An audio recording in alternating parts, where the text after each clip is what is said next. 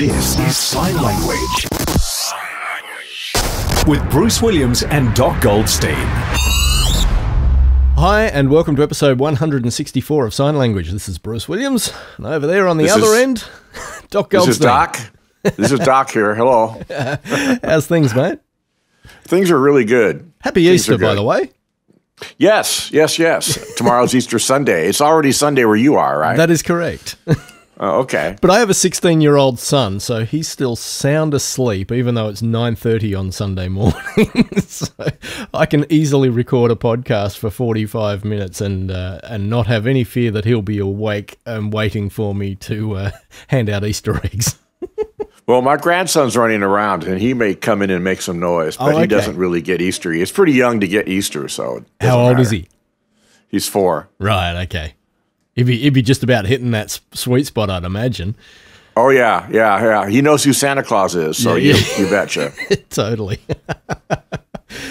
Well, we were going to make this episode all about stereo miking techniques, but I got thrown a bit of a curveball through the week at work, and that prevented me from recording some samples, which I felt was kind of a necessity. If we were going to do an episode about stereo miking techniques, it would make perfect sense to record some samples using the various stereo miking techniques, given that this is an audio-only podcast. But yeah, I got thrown a bit of a curveball, which, completely stopped me from any designs I might have had on doing that. Okay, a little bit of backstory. At the radio network where I work, within our building, we have a suite of audio production studios. There are 3 control rooms and 3 voice booths. And I've actually drawn a graphic. I'll post it in the show notes if anyone wants to see it, but imagine this if you can. Control room 1 has line of sight to voice booth 1. Control room 2, which is my control, or has been my control room for the last 9 years, has line of sight to voice booth 1 and voice booth 2.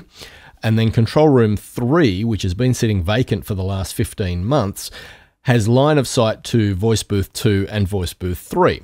Now, there's a girl, Leah, who works in voice booth 3, which has for a couple of years been converted into an editing suite. Now, the problem with her workflow is that when she has to record voices, they have to be in the same room as her, and she has to turn her monitors down and put headphones on, and that's just a crazy way of having to work as an engineer. Control room 3, the one that's been sitting vacant for 15 months, is the only control room which has a multi-core snake that runs into voice booth 2, and that's where we record any acoustic sessions for artists who come in, to do an acoustic performance. And about 12 months ago, I put my hand up to say, look, I'll look after the acoustic performances because I've A, had experience doing it, and B, I really enjoy it. And no one else in the building has experience, nor has an interest in doing it. So from a business point of view, it totally made sense that I should be the guy that handles those acoustic recordings. But it means walking out of my control room 2, across the hall and into control room 3 in order to do those acoustic sessions when they happen. So I argued to my boss about 8-10 months ago.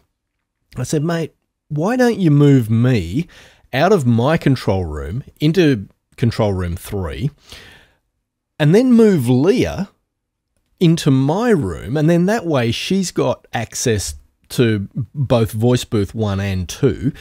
So, anytime she needs to record a voice, she can at least do it properly with, listening on speakers and having her voice talent in an isolated booth, because she has line of sight to, or would then have line of sight to both voice booth 1 and voice booth 2.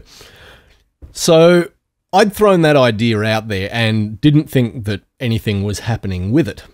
We have also been threatened for about 3 years that at some point we were going to get Macs and we were going to get Pro Tools.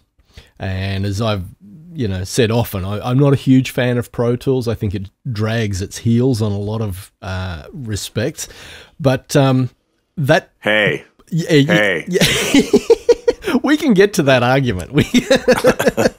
But anyway, Leah is currently pregnant and will be going off on maternity leave in about 7 or 8 weeks' time. And so my boss has kind of really got the tech guys and the IT guys, he's really sort of got in and rattled their cage and gone, listen, I want, because the thing is Leah runs Pro Tools, but Greg and we're both running Nuendo. And the problem is when Leah goes away, like if she has a day off, neither Greg nor I have got a clue about how to find anything on her system because we don't use Mac, we don't use Pro Tools. So my boss has said, look, I want the boys upgraded to Pro Tools and Macs, and I want it to happen in the next 6 weeks, So they've gone ahead and they've taken the PC out of Control Room 3 and put in this brand new 27-inch iMac with Pro Tools 11. And there were some things about the way that control room was wired up that nobody else had a clue about in the technical department because the guys who were, or the guy who was involved in wiring a lot of that up no longer works in the company. So I was helping the tech guys deploy this Mac, at least on a level of getting it to interface with the gear that's in the studio, because I at least understand some of how that studio's wired up. So I was in there on Tuesday. Now, this week just gone, of course, was a 4-day week because we were leading up to Easter. And for radio production guys, this is one of the 2 busiest weeks of the year. The week prior to Easter and the week prior to Christmas are just manic. So I'm in there on Tuesday morning with the IT guys, helping them, set up this iMac. And my boss walks in and goes, "This is now your new studio." And I went, "Oh, okay." And so he basically, said, as soon as you want to move in here, move in. Now, admittedly, it was my decision. I just went, oh, well, stuff it, I'll move in right now. But I should have perhaps thought through what the remainder of the week was going to be like work-wise before I made that decision. But the IT guys came and moved my office PC from Control Room 2 into Control Room 3 for me, and basically got enough set up that by the time I realized, wow, this is going to be a really busy week to be thrown in at the deep end on a new operating system, because I've never used Mac OS, and to be trying to teach myself how to run Pro Tools, this was probably not the smartest move to make.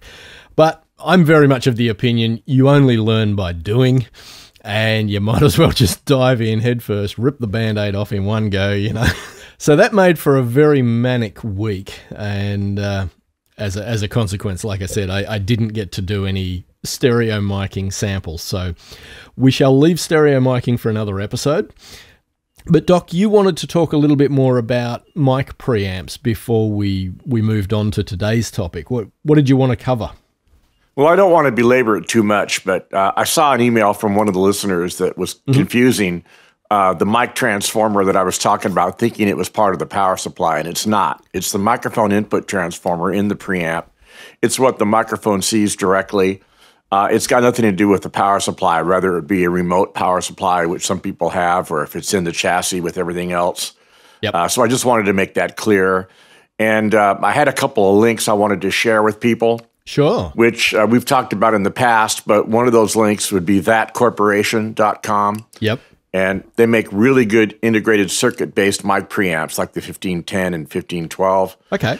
And they also make line drivers like the 1600 series line drivers, which are very good. So are these completed components that someone would buy for their project studio, or are these bits that you would buy in order to build your own components? These are bits that you would buy to build your own preamp. Right, okay. So it's a little bit of fun, right? Yeah, for sure. And I know I've got a lot of friends who would say, hey, discrete is the only way to go, or even tubes is the only way to go.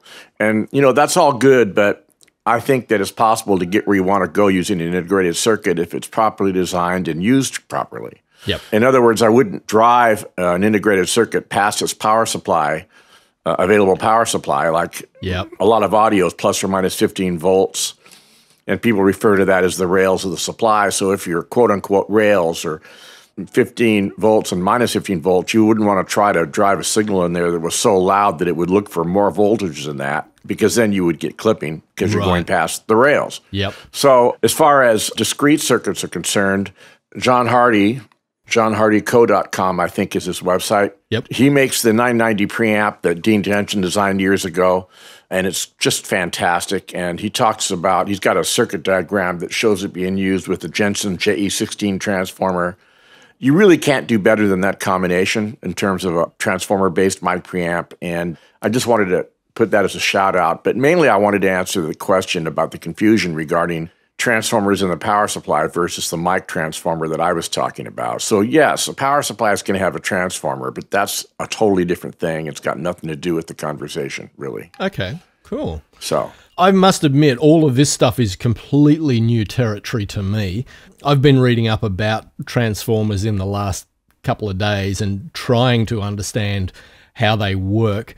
My understanding is you essentially have two coils of wire which don't physically touch each other, and a voltage and current is driven into one coil and induces a current and voltage in the other coil, and the number of windings, what they refer to as the windings, which is the number of times the wire is wound around into a coil on either side of the transformer, will dictate how the output side relates to the input side. So if there's the same number of windings on both sides of the transformer, you've got a one-to-one transfer. So the whatever voltage and current is exhibited on the first side, or what's known as the primary side of the transformer, will also be exhibited on the secondary side of the transformer, which is the output side.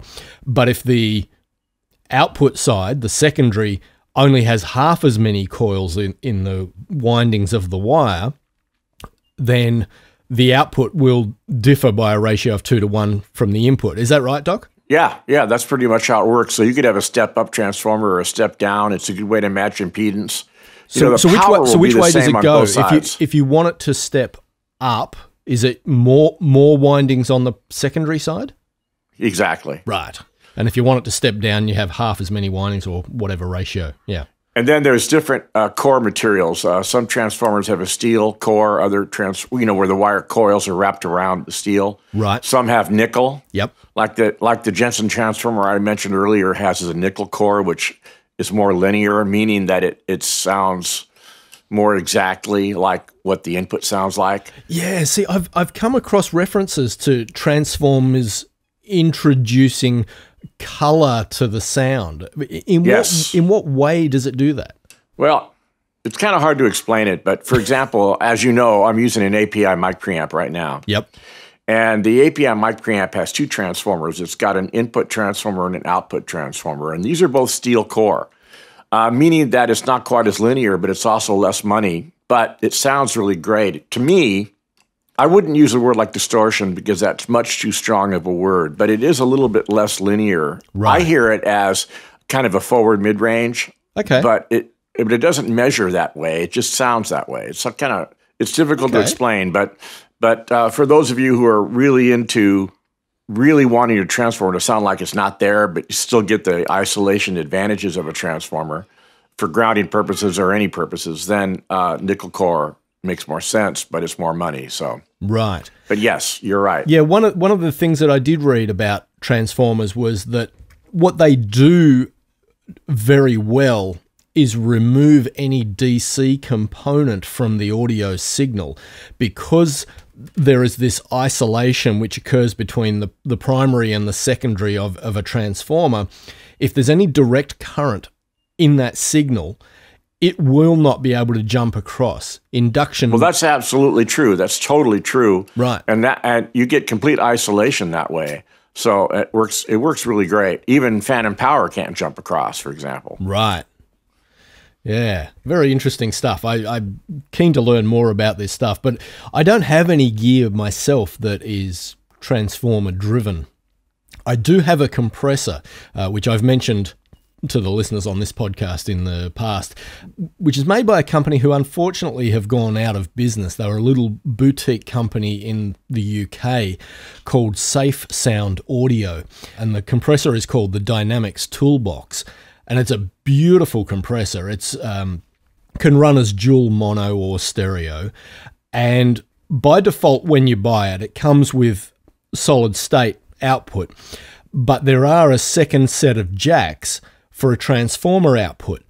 But in order to get the transformer output functioning on this compressor, you had to buy a pair of small, almost like daughter boards, which were like a printed circuit board with a couple of connectors on each end. And basically you can open up this compressor and you'll see that there are slots where these daughter boards slot in. And the idea was you'd buy these daughter boards with there were 3 different companies that were making this board specifically for this compressor. There was a Lundahl, I think it was pronounced Stoll, and there was one other. I can't remember what the other one was. But because this company's now gone out of business, you can't buy those transformer daughter boards anymore, which is kind of a shame because I'd love to experiment. But well, it's really, I always hate to hear about an audio company going under like that. I hate to hear that. Yeah. I really do. As far as Lundahl is concerned, they make a high-quality product. I know that Rupert Neve is using, or has used in the past, and I think still uses the 1538 as a mic preamp transformer. And there's a lot of equipment out there that's using that mic transformer, and it works very well. Yeah, right. All right. Well, look, I feel like I'm a little out of my depth on this conversation, so and conscious of some of our listeners their eyes might be glazing over, so I don't want to get too deep into that. But what I thought was possibly a good transition from the last couple of podcasts and what we've discussed, with microphones and mic preamps, would maybe be a discussion about microphone technique. Not only for voiceover work, but also, for miking instruments and things like that. And I thought that probably a good place to start would be talking about microphones which are either side address or end address. Yes. Now, the majority of, to the best of my knowledge, all your figure 8 microphones are side address. Meaning that you address the side of the microphone. You don't talk into the end of it, you talk into the side of it. And most high-quality, large diaphragm condenser mics, things like your Neumann U87, most of those Audio-Technica, 40 series microphones, things like your AKG C414, they are all what you would call a side address microphone, meaning you speak into the side of them. Right, although there's a lot of small diaphragm condenser mics that have a smaller diaphragm, like an inch or less, and those are often end address, like, for example, a Neumann KM184, which is a mic I use a lot, or the KM84, which is an older version of the same mic, which has different electronics and sounds slightly different, but they're both excellent mics. And C451s by AKG. Mm-hmm. So, yes, and Rode, in your part of the world, makes a lot of very good microphones, in my opinion, for the money. In fact, I own 7 Rode mics. Wow. So I could be an ad for them. But the big ones, like the 2000s that I have, those are, notice I'm talking plural, those are side address. Yep. Whereas they make a mic that's pretty much like a KM184, that is a end address microphone. Right. And as you know, there's lots of dynamic mics that look like they're end address even though they're not, which has given me no end of happiness and laughter. So I guess some examples of end address microphones would be pretty much any handheld microphone you see a performer using on stage. That can be anything like your Shure, 57s, 58s. From a broadcast point of view, things like the Shure SM7B is an end address mic. The venerable Electro Voice RE20, which has been around for 1,000,000 years and is just a great dynamic voiceover mic and quite often used in broadcast, again, is an end address microphone. Yes, that is really a great mic, and at the college we have 3 of them. And they work well for a variety of things. They're great on kick drum, for example, because they have a flat, low-end frequency response. Yep. And they're great if you're in a situation where you want to cut back on leakage, where they're not as sensitive as a condenser mic would be. Yeah. And that means that you don't have as much leakage. But those are great mics for voiceover. They're great mics for a lot of things. And they're not bad on brass. They sound really pretty good on trombones, euphonium, trumpets, that sort of thing. Yeah. Now, did you say to me that you've actually seen people addressing RE20s as a side address? I said that. It was the funniest thing you ever saw. Because they have all those, the RE20 has all those slots on the side. Exactly. It takes up a lot of area. So people who are just learning see that mic and think that, it's like a condenser. You talk into the side, and I've caught people doing that, when they're just starting out. Yeah. And there's also that, the Sennheiser MD421 is an end address microphone, but some people think it's a side address because it's got that little band of metal right across the tip of the mic. Right. And that's a fantastic microphone. It's great on guitar amps, trumpets, brass, anything like that. It's just timpani even. I was about to say I've used it on toms on a drum kit, and it's beautiful for toms. Oh, I use it for that a lot, even though it does have a low-end roll-off even when the M switch is engaged, meaning that it's got a rotary switch on the microphone right around where the Canon connector plugs in, the XLR. Okay. And it's got an M on one side and an S on the other, and then graduated markings in between. And the M is the flattest response, and the S, as you go toward the S, you get more low-frequency roll-off, so it becomes a high-pass filter. Wow. And even when that microphone is all the way to M, it still has a little bit of roll-off in the bottom end. And yet, it still sounds good on timpani and stuff like that, although it wouldn't be my first choice for a bass amp. It would work in a storm. Yeah, right. Yep. But it's fantastic on tom-toms, absolutely. Yeah, right. To be honest, the only time that I did get to use them on a drum kit was much, much earlier in my career when I knew way less about what I was doing. And to be honest, I was not even aware that there was that rotary collar around the XLR connector. So I have no idea what position that was in when I used them, but I know that they did the job very well. So yes, well, I had my share of blind luck when I was starting out.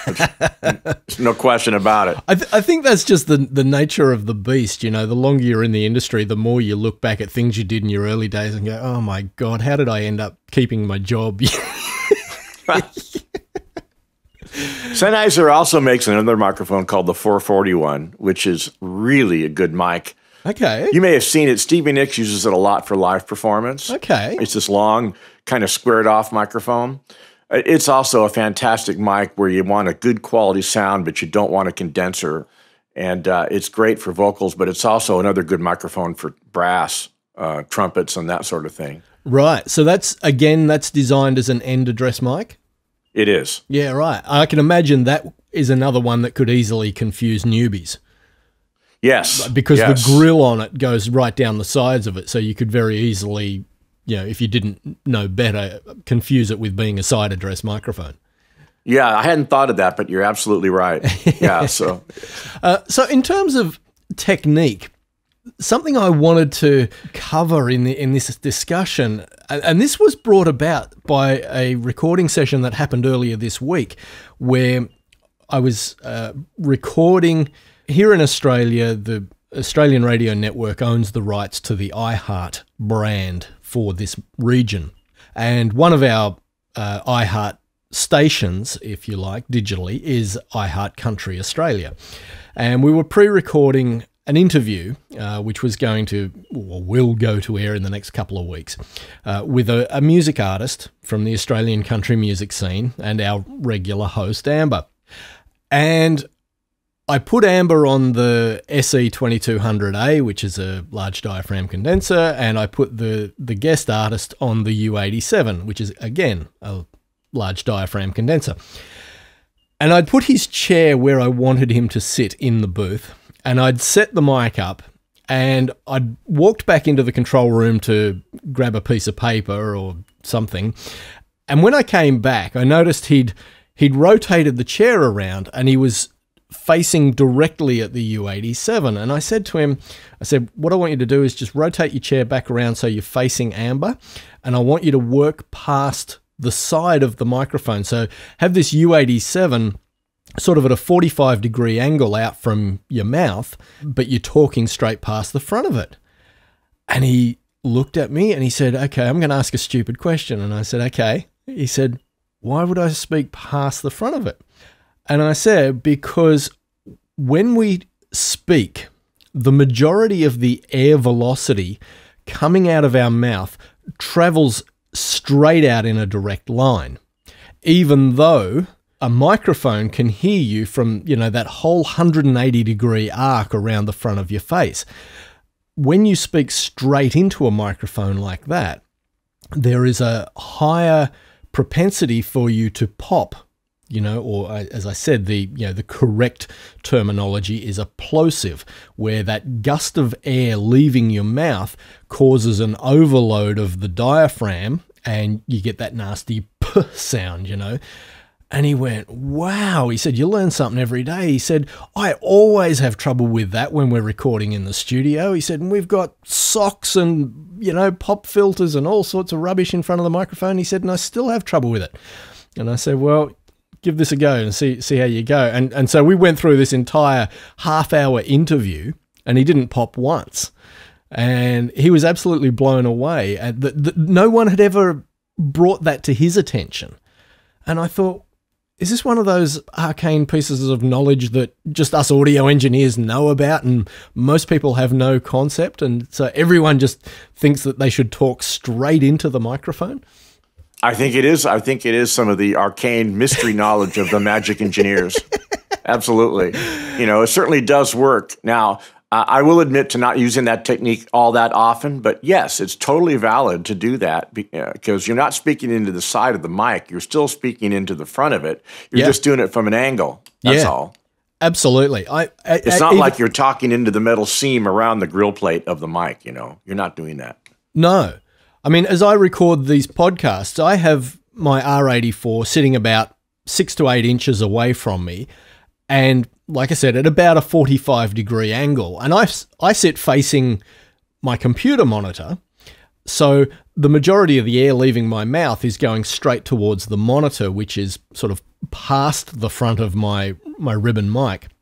Because this mic, it can be very sensitive to plosives. I've noticed it once or twice, that they've, if I get excited and I turn my head towards the mic like this, and I happen to have a word with a P or a T, it can pop. And sometimes I've had to correct that in post-production. So I'm always very conscious of that and try and keep my face pointed at the computer monitor. But yeah, I just thought that was interesting. No, and yet the irony here is that I'm facing directly into my microphone, but I am using a pop filter. And I have a high-pass filter on the mic. Right. So, you mentioned fixing a pop or a plosive in post-production. Yep. Maybe somebody out there would like to know what you mean by that, how you would fix it. Do you know, yes, I will absolutely address that. And I want to share a little anecdote. The very first time I was exposed to a digital audio workstation, I was down in Hobart in Tasmania. It was 1990 or 91. It's probably 1990. And it was Pro Tools 3. Oh. Your skin's crawling, isn't it, mate? Well, I promise the converters are pretty good now compared to then. Okay? Yeah, exactly. But here was the thing. This was a completely foreign concept to anyone who had grown up on tape. Right. And the guy who was demoing it, he was trying to sell Pro Tools in Tasmania. And so he'd contacted the radio station and said, listen, I want to bring this system in and show it to your production guys. And so the company had said, yeah, sure, bring it in, demo it by all means. It doesn't mean we're going to say yes. But so he's brought this thing in and we've hooked it up. And I was very excited, because there was talk at the time of, digital audio taking over. And I was one of those, complete Luddites who thought, oh, no, I'm in a career that'll never be overtaken by computers. How are you ever going to do what we do on tape in a computer? So anyway, he's come in and to demo this thing. And, he showed me, recording of a voice track. And I had a voice talent in the booth doing a commercial for me. And we recorded this voice track. And I'm going, oh, wow, that's great, And then he's hit record again. And I see all of the waveforms disappearing under this new recording. And I'm like, ah! And he said, no, it's cool. It's still there. And I'm like, no, I know what happens on tape. If you record over it, it's gone. And of course, then he presses stop and he goes, no, we get rid of that. And then we grab the edge of this and we pull it back out and there's the recording. And I'm like, what kind of skullduggery and magic is this? It's not. It's called non-destructive recording. Exactly. You still have the recording on the hard drive, but the edit decision lists that you're creating or the waveforms on the screen are a reflection of those sound waves. You're not actually cutting the recorded sound wave. So it's a great thing for the students to learn. Yeah, totally. So anyway, a day later, he's gone. He's shown us how to work it, and he's left. And he said, "I'm going to leave this with you for a week." And I was like, "Okay, cool." And the next day, I had one of our breakfast announcers come in, and he had to do this quite complicated vocal performance that was half singing, half talking, and he absolutely nailed it in the very first take.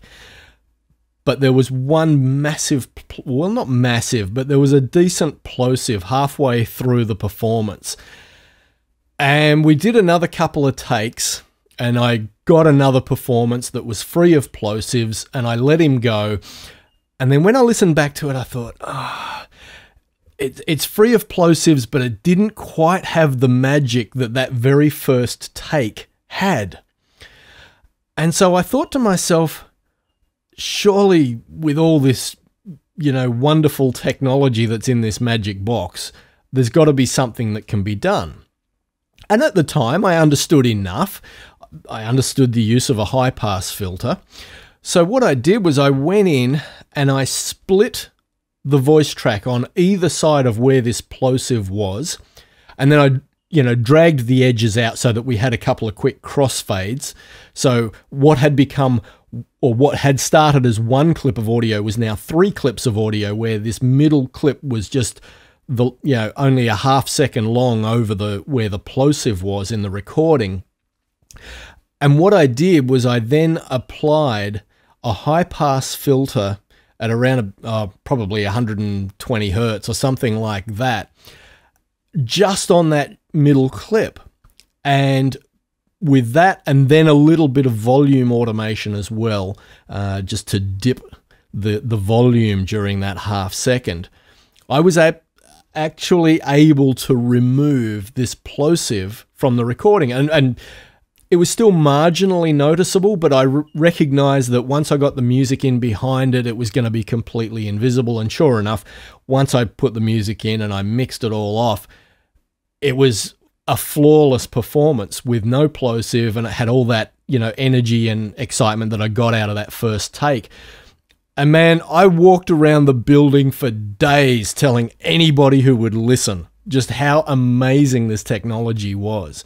Yeah, because in the days of recording to tape, you get a plosive, you're stuck with it.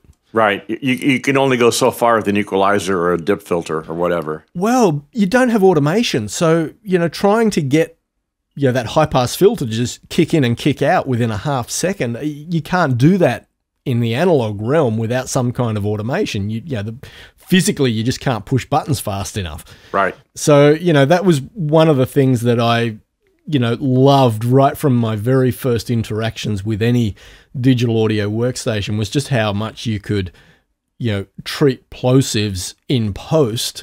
I mean, obviously, I certainly live by the ethos of try and get the performance absolutely correct at the microphone, But sometimes like this, you end up with what is ostensibly a killer performance, but you do end up with a plosive in there.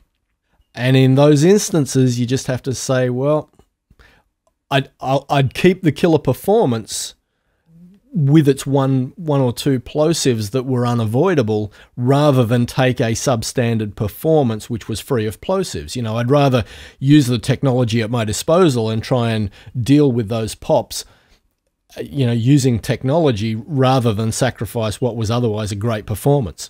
Well, I totally agree. And also, you can get to a point where, in looking for engineering perfection, you can burn out the performer. Oh, totally. And things just start getting worse instead of better, and then they get frustrated, and then the whole thing goes down. So get the one that sounds like it's got the best performance, and then you can manipulate it later to be technically there. Exactly. So, yes. So I guess that sort of, brings it round in a long way to what I was saying about technique. When it comes to voiceover stuff, if you find that you're recording a podcast or you're recording a performer either as a singer or as just a spoken word vocalist, be conscious of those pops because they can really distract the listener. If you let them go through into the final product and you don't deal with them somehow, they can be a real distraction.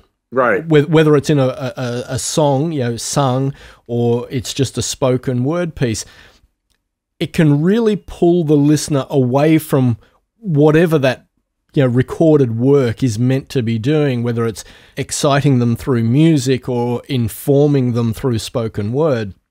Leaving those pops in can really distract your listener. Oh, absolutely. And it makes your recording sound like amateur night. You don't want that. It does. Absolutely. So for vocal stuff, I always get my voice talent to work across the mic. I pretty much never have them speaking straight into the side of a side address mic or even into the end of an end address mic. I will always set the microphone up at a 45-degree angle to their mouth. So, if they've got a lectern in front of them and they've got a script on the lectern, I'll tell them, just face the lectern. Keep your mouth and your eyes pointed at the lectern, and I'll put the microphone where I want it, and you don't need to worry about it. And I've never had voice artists say that they are uncomfortable with the mic at the side or anything like that, and I always end up with a great performance and no plosives. So just wanted to share that. Well, that's good advice. It's good advice, especially for dialogue and spoken word. Absolutely. In your time, in your former life, when you were witnessing ADR, did you ever see people using that approach, or did they generally work straight onto the mic? Or well, I remember a lot of ADR sessions, and it was very rare that somebody actually used that technique. I remember one show, and this is kind of a new thing in ADR, but the producers would come in and actually try a bunch of different microphones and choose the one they liked the best, which never used to happen in ADR, ever. Right. But in today's world, it's beginning to happen. So this one show would use a Neumann 103 for the main mic, and they'd put the actor about a foot away from him, but they'd also have like a Sennheiser 416, 3 or 4 feet back to get more of an ambient sound on it. And that was not unusual to do that. Even though those were not the type of mics that were used on the set. There is a school of thought that says that whatever mic you use on the set is what you should use in ADR.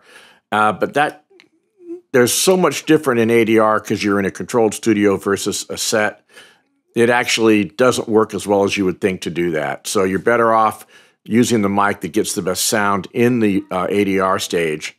So, for example, we had a woman who would do a voiceover on a 1-hour television show, and she always used a microphone that you don't see very often, a U89. Oh, okay. Which looks like a U87, but it's physically smaller. Yep. Sounds completely different than a U87. It's a good sounding mic, but it's not used all that often. But, for her voiceover, she played a character that was dead, and you were hearing the dead character sort of narrate the show. Yeah. And it sounded really good.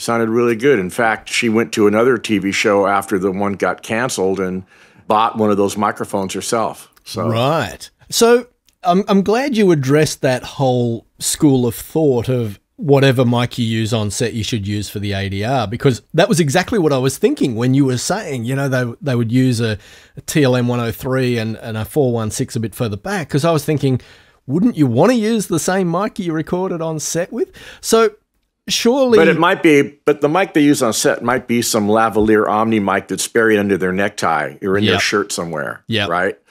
So it just doesn't always work out. Although we did have on the ADR stage, we had 3 of them, we always had a lavalier in case it was needed, and they'd use it once in a while, but most of the time, no.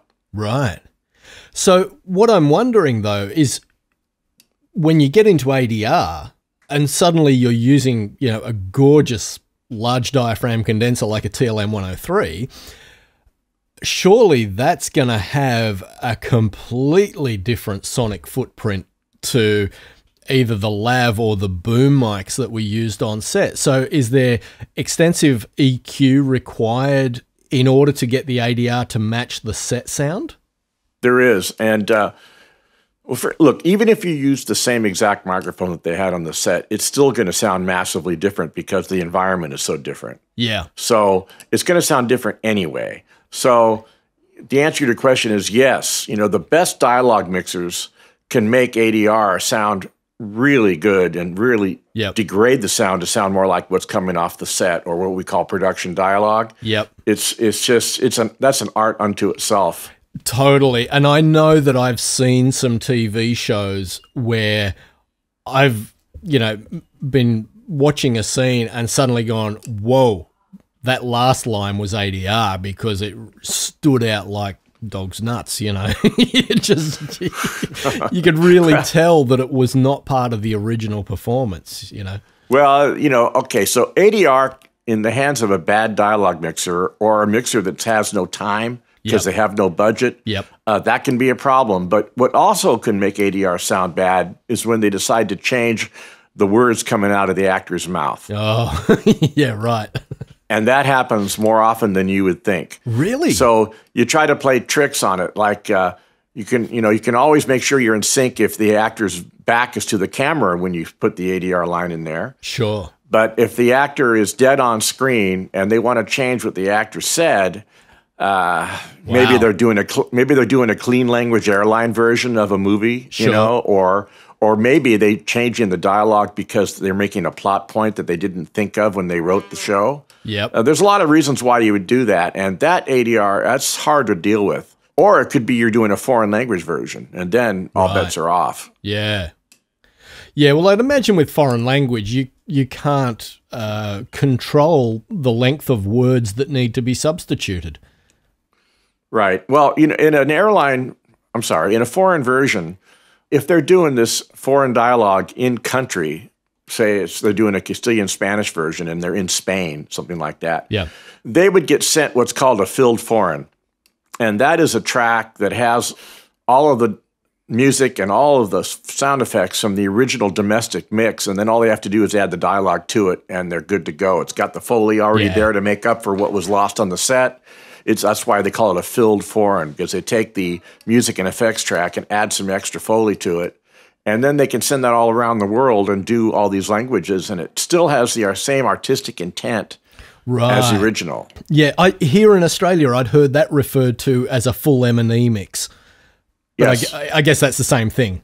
Yeah, you have an M&E, which is not filled with the extra Foley, and then you have the filled foreign, which is the M&E plus a few extra little tracks because there's no production effects added at that point. Right, okay. Yeah, interesting.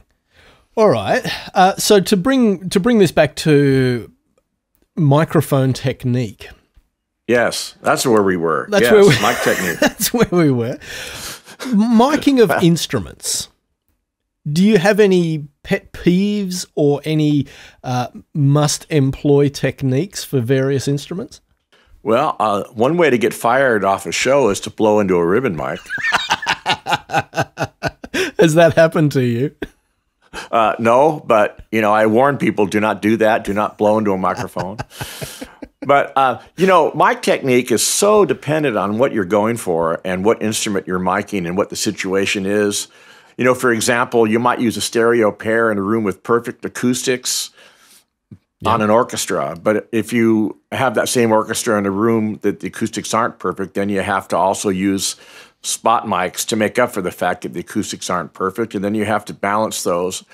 One thing I will say about that I think most people don't think about, the same is true for drum overheads as it is for orchestral miking. Yep. If you have an XY pair, and we'll talk more about versions of stereo miking in the future show, obviously. Yep. But if you have an XY pair, and when you put that up, you hear, say, for example, the violas coming out of 31 degrees from the hard left of that, and you also have a spot mic on those, you better pan them to the same place that you hear it in the XY, or you're going to get this weird, very subtle but strange image smearing thing going on that maybe the untrained ear might not hear it, but it'll detract from the clarity of the performance in a way that most people won't really be able to put it into words, but it'll just not sound as natural as it could. So the same thing is true for if you have a drum set and you're using left and right overheads, but you also have a snare mic and a hi-hat mic and tom mics and all this stuff. You need to make sure that however wide you pan your left and right overheads, that you take into account where you hear the other drums coming from so you can pan your spot mics to the same location. And that really helps your stereo imaging and can make the difference between something that sounds really high fidelity and something that sounds okay. Wow, that is really interesting. I'd never heard that expressed in that way, and that actually makes a whole lot of sense. And not something that I'd ever considered when I'd been mixing live drums. I will definitely be remembering that. That's an interesting one. I will admit that I haven't heard anybody else talk about it either. Right. But it's just something that I came up with many years ago, and I just think it works. When you express it the way you just have, it makes total sense. Well, I can bullshit with the best of them. Excellent. Yeah, look, I don't. We could spend hours talking about how to mic every different instrument there is. Well, let me ask you a question. If you had French horns that you were miking, and French horns, just as an example, I'm just picking them out of thin air. They're the circular ones, yeah. Yeah, and they have the bell pointed toward the back. So where would you put the mic? Would you put the mic in front of the French horn players like every other mic is in the room? Or would you put it behind them? And if you did put it behind them, when you flip it, would you flip the polarity 180 degrees because the mic is aimed forward where every other mic is aimed toward the back of the room? These are things to think about as well. That's a great question. In terms of placement of the mic, I would absolutely use my ears. I would walk around the player and go, at what point, in this 360 degrees circumference around the player, do I get the truest tone of the instrument they're playing? And absolutely. That would be the point at which I'd place the microphone. And I agree, and you'd also want to see how it sounds with everything else too. Okay, I'll come back to that. It would not always be at head height either. Sometimes you've got to crouch down and do another 360 degree, walk around them, even if it is a duck waddle, and have a listen to how that instrument sounds at every angle, at every height, and work out where is it that this instrument sounds truest in tone. And that would be the point at which I'd put my microphone. I do that when I'm miking an electric guitar cabinet. I'll tell the guitarist, okay, just give me something, but don't blast my head off, but, give me something so I can hear the tone of the amplifier. And I'll actually get down on all fours and move my head around in front of that amp and completely off axis and then right on axis and up close and then slowly work further and further away from it. And I use that approach every time I mic an electric guitar cabinet because every cabinet's different, every guitar's different, the pedals that they're using, all those things will impart different characters into the tone of the signal, and all of those things will change where the real meat of that sound will develop in terms of three-dimensional space from the front of the amp. Yeah, I agree. And also, if it's an amp that has multiple speakers in it, you might find that going on axis to the cone of one speaker sounds different than a different speaker. That can happen. For example, suppose a guitar player decides that he wants to put one different speaker in his amp, and say he's got a super reverb and he's got 4 10-inch speakers in there, for example. Yep. Or he's got a Marshall stack and he's got 4 12s, and he's decided to change 2 of the 4 12s to what are called greenback Celestians, which is a type of speaker. Those are going to sound different than what the amp had originally. So then you have to even get more granular and figure out which speaker to mic. Yeah, for sure. So that happens. You asked a question a couple of minutes ago when we were talking about French horns, and I said I'd come back to it. What was it you asked?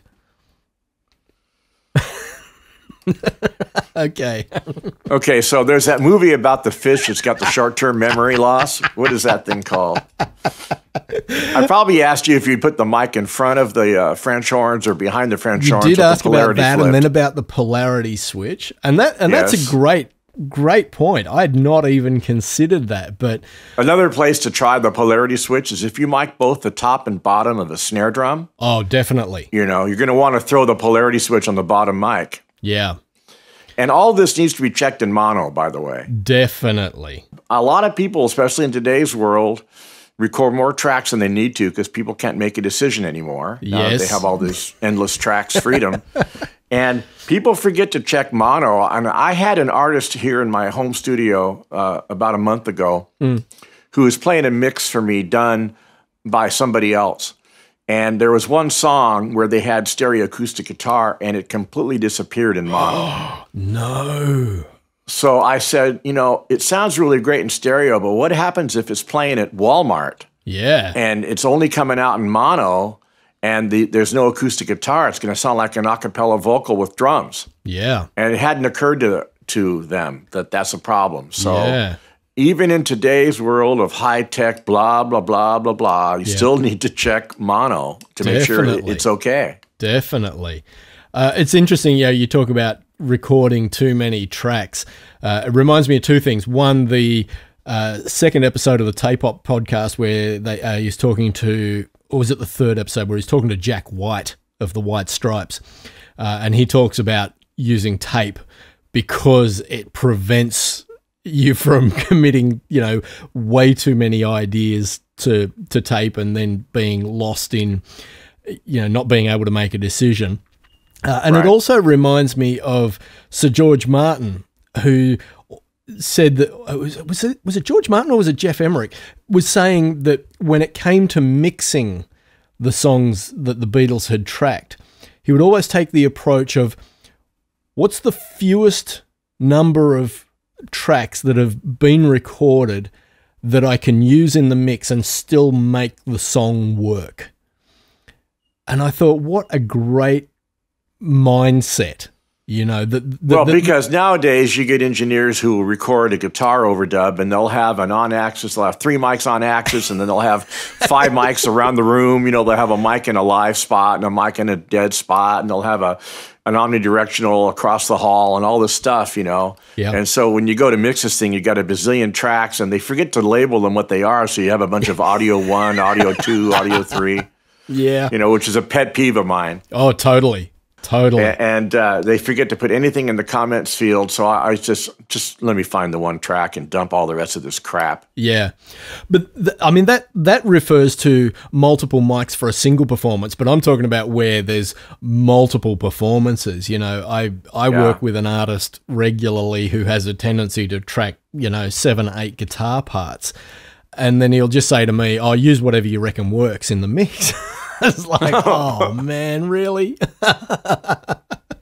Sometimes that just becomes a nightmare of its own, because you're trying to work through all these guitar parts and think, okay, which ones work on their own, which ones work together, which ones don't work together. And then you're trying to work out, okay, I'll use this guitar for this part and I'll use those couple of guitars for that part. And it can become a nightmare, where... Well, that's what can happen when you're not thinking like an arranger. And you're thinking more like, I can play this part and I can play that part, but you're not looking at the big picture of the song. Yeah, right. And this person that you record has a lot of company. Yeah, yes. I can imagine. Look, Doc, we could talk about this stuff for weeks, but let's wrap it up, shall we? Sure, okay. Was there anything that you wanted to cover that we haven't covered so far? No, but I'll wait for the questions to come. I hope I cleared up the issue about the power supply transformer as opposed to the microphone input transformer. For sure. And I'm sure I confused everybody with all the other stuff that I blabbered about today. But, we look at the emails, and I'm happy to answer any question that I can, absolutely. Beautiful. All right, Doc, we'll talk with you in a couple of weeks. Talk to you then. Bye. Sign Language. Another audio2u.com quality podcast. For questions, comments, and feedback, email theboys@signlanguagepodcast.com.